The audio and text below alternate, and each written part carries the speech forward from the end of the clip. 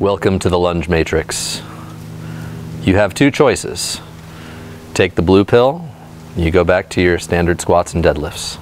Or you take the red pill, and we see just how far the rabbit hole goes.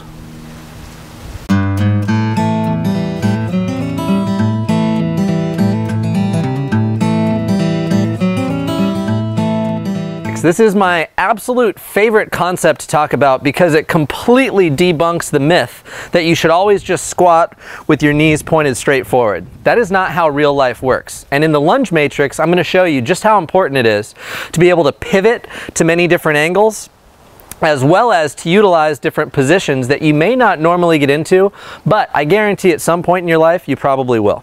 So as you can see, I've drawn a compass here, and the lunge matrix is something I developed for my 5-minute flow program specifically to help kind of organize natural athletic human movements. So the couple things I want to talk to you about first, let's start with the lunge.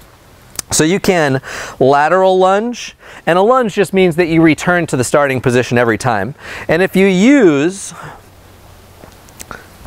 the line here, it makes it very easy to see where you should move. And you'll notice that my foot right now is always pointing straight ahead. But I'm using those lines to help me decide where to move to. There's one more key component though, and that's called segmental disassociation. And this is a cornerstone of the 5-minute flow program.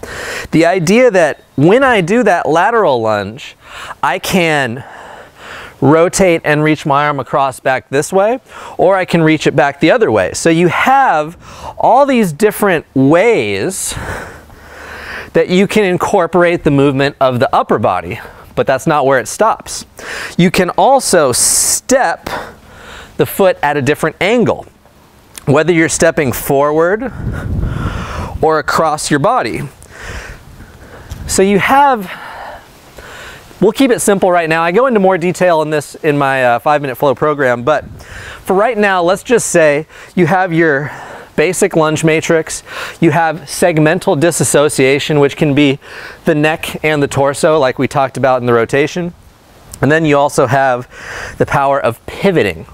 So being on the ball of the foot or being on the heel of the foot. So let's say I'm over here, I can pivot that foot over to the side and pivot back.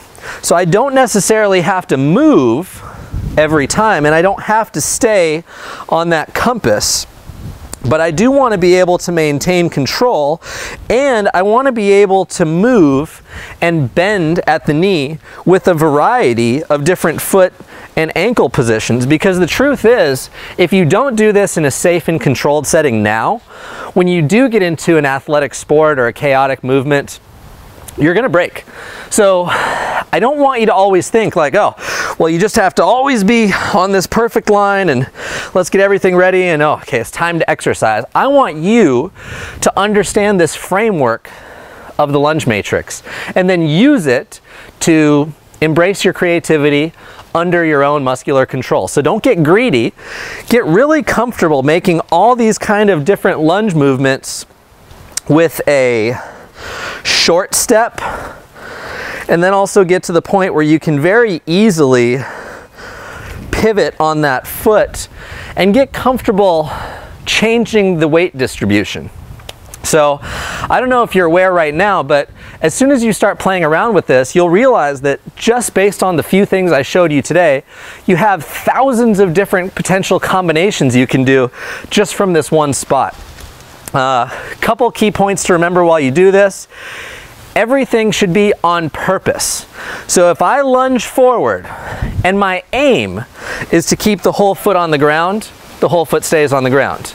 Now, if I have a different intention, like let's say I want to lunge forward, but I want to come up onto the ball of the foot, that's fine. You just got to do it on purpose. It's fine to let that other leg come off the ground. It's fine to let the knee go over the toe. But it's only fine if you do it on purpose and you build up to it slowly and progressively. Hopefully this 12 video series, not hopefully, I know this is going to help you out a ton. If you follow just these couple things and you spend 5 minutes every single day, you'll be absolutely shocked at what a difference it makes in your athleticism, your flexibility, pain relief, increased energy. If you have any questions, feel free to leave a comment below and I'll be happy to answer anything. If you want to join the 5 Minute Flow group on Facebook, we post stuff there every day, inspirational stuff, stuff learning about movement. And if you want any more information, go ahead and visit my website at maxshank.com, and I will see you all next year. Happy holidays, everyone.